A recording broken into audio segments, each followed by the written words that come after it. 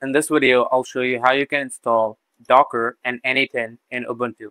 The first thing you need to do is head to the official Docker website, and you have to click on this Download Docker Desktop button and choose on which operating system you are. So I'm trying to install Docker and N8N on this Ubuntu machine, so I'll select Download for Linux. Then I'll be taken to this entire documentation website. Now I can select which exact platform am I on. So I'm on Ubuntu, I'm going to select the first option, and it is going to give me the entire guide. So firstly, it says to install Docker successfully, you must meet all the general system requirements, which aren't too complex, which just means you need to have a 64-bit kernel and CPU, and some basic requirements like having 4 GB of RAM. So assuming you have all these basic requirements, they aren't too complex, the first thing you need to do is to install the GNOME terminal. So I'm going to click on this command and open the terminal on Ubuntu. And once you have this terminal open, you can paste it here. So because I'm using sudo, which means super user do, it is going to ask me for my password, which I'm going to provide. So it is going to go ahead and install this GNOME terminal. Now, after you have the GNOME terminal, let's get down to the main thing, which is installing Docker Desktop. So before you can go ahead and enter these commands, you have to follow this first option here, which is set up Docker's package repository. First, you have to initiate it. So I'm going to go with this link, install using apt repository. So let's see what we're trying to do. Firstly, it says before you install Docker Engine for the first time on a new host machine, you need to set up the repository. Afterward, you can install Docker from the actual repository. So we're trying to connect it to the place where it's stored. To set up the repository, copy this command and open terminal again, which I just closed, and I'll paste this entire setup here. And I'm going to run it. It is going to ask me for my password again, which I'm going to provide, and you can see it gets straight to work. So it is going to do all these things. It is going to install these two libraries, which is CS certificates and curl. This step is complete. It took about 20 seconds. I'm going to go ahead and install the actual engine now. So I copy this command and head back to terminal, and now I can paste it. I'm going to paste it, and it's going to start installing all those things. It asked me for some permission. I just said Y, which is for yes. Now to verify if the install completed correctly, I can just use this little command, and it is going to make a Docker container called hello world. So that is going to verify if it's working. And you can see in the background is setting up Docker and all these things, the CLI, the container, the actual engine. And there you go. It is complete. And now I can paste the final command and see if it works. It says unable to find image, which it generally says. Then it's going to go ahead and download the image. So now this step is complete. We can head back to the last page and carry on with the rest of the steps. So we're done with the first one. The next is we need to download the dep package.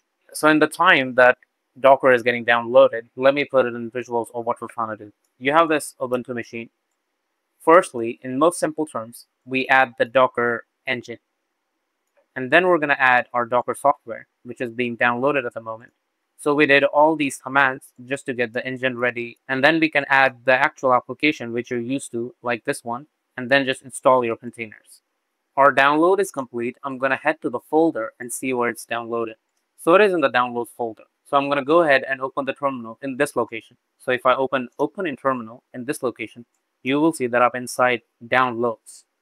And that's what I need. I'm going to go back and copy this command and come back to the terminal, paste it. It is going to ask me for the password again, which I'm going to enter. And you will see that it's going to complete this pretty fast. And then I will take this and head back to terminal and paste it and complete the installation. So what this command is doing is, in this location, I have this file. So let me just show you again. If I do ls, you can see I have this file, which I just downloaded. So this is what contains the Docker Desktop application. So I'm going to write that command. Let me just paste it back and press enter, and it is going to install all these things. It is going to ask me for some permissions. I'm back after about 1.5 minutes, and now you can see it's complete. If I search Docker now here, that you should see I have this Docker Desktop. Perfect. For me, it's not opening because it says the virtualization support is not there, but you will never see this issue.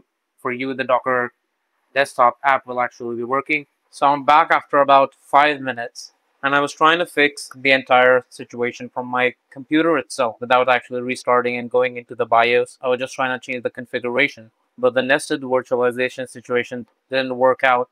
So I'm not going to show you the visual version, like the Docker Desktop, but as you know, the Docker is already installed in the command line. So this entire setup, the second part that we're trying to figure out, was the actual visual component. So I'm not going to do that. I'll just take this command and run it. So let me also add a text editor here, and I'm going to change a few things. So this is the exact command, and I'm going to add it to the community as well. But this is pretty similar to the local setup, except for the webhook, I'm going to replace this with localhost. And then I think everything else stays the same. And this is changed, and the entire Windows pathing. So I'm going to take this command, which you'll find in the community, or you can just copy it. This is pretty simple. And open the terminal, and if you paste this here and run it, okay, so it's telling me that I do not have the permissions. So I'll have to enter sudo in front of this and then write this. And then give the password. And it is going to go ahead and download N8N for me. As you can see, it's following the same procedure. It cannot find it locally, so it just goes ahead on the internet and fetches it. And this is how you can install N8N on Ubuntu. And if you have the visual version working on your computer, that is great. And it will work if you're not on some nested virtualization environment. So I'm working on Windows. Then I have this virtual machine. And then inside of this, I have this Ubuntu setup.